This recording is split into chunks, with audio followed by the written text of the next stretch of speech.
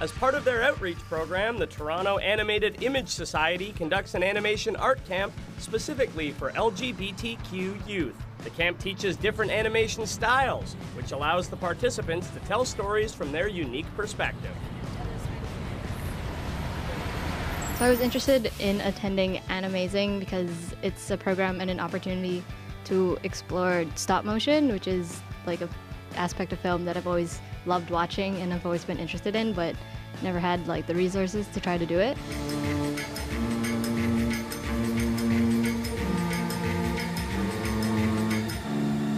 The Animazing Stop Motion Movie Camp, it's a program that was developed to give the LGBTQ community, specifically youth, a space and a platform to explore the art of animation, specifically stop motion, but also to experiment and to be able to tell their own stories.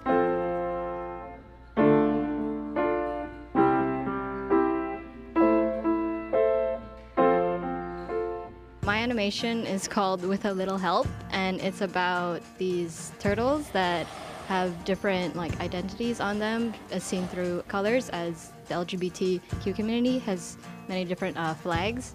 And so the colors in my film represent gender norms, as there's a blue and pink seagull, and they attack the turtles at some point. And With a Little Help shows that friendship can get you where you need to be.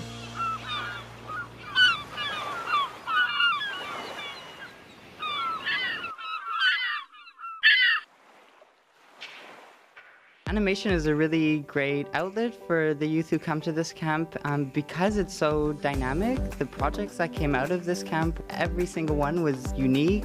Because the LGBTQ community is so diverse, it was really great to have a medium that could reflect that diversity.